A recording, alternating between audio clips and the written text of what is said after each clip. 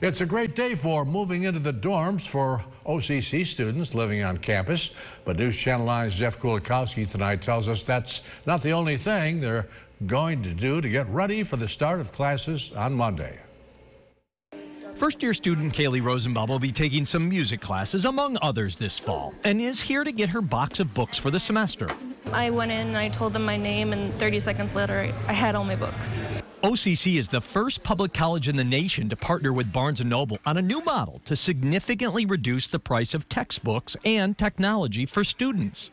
I feel like that's a really big help. It's a load off of my shoulders and my parents' shoulders that I don't have to worry about getting all these books together and about sorting out all the prices and whatnot, because it's all added onto your tuition, and it's just a really helpful tool.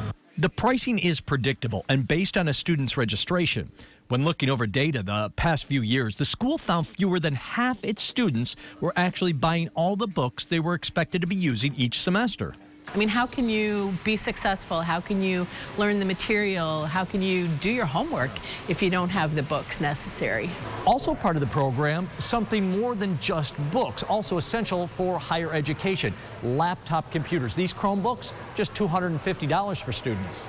Precisely because we saw students trying to do term papers on their phone. That was the technology they had, and we know that that's, again, not setting them up for the kind of success we want for our students. I love having everything, readily available and at an affordable price. It helps me a lot.